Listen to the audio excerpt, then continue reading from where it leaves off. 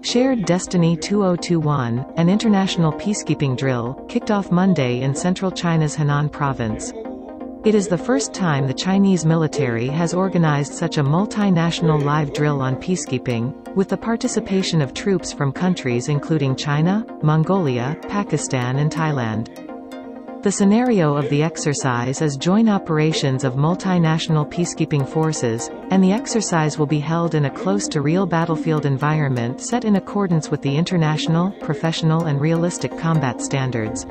Drills of battlefield reconnaissance, security guarding and patrol, armed escort, protection of civilians, response to violent and terrorist attacks, construction of temporary operation base, battlefield first aid, and pandemic control are expected to be conducted. 这次演习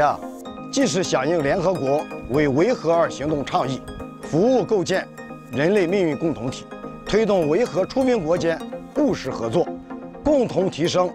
维和待命部队执行任务能力的实际举措，也是强化提高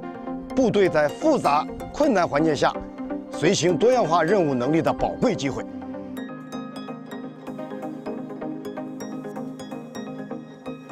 Chinese military sources said earlier that the Chinese military, as a proactive practitioner of the vision of building a community with a shared future for mankind, will continue to take a more active part in UN peacekeeping operations and always be a staunch defender of world peace.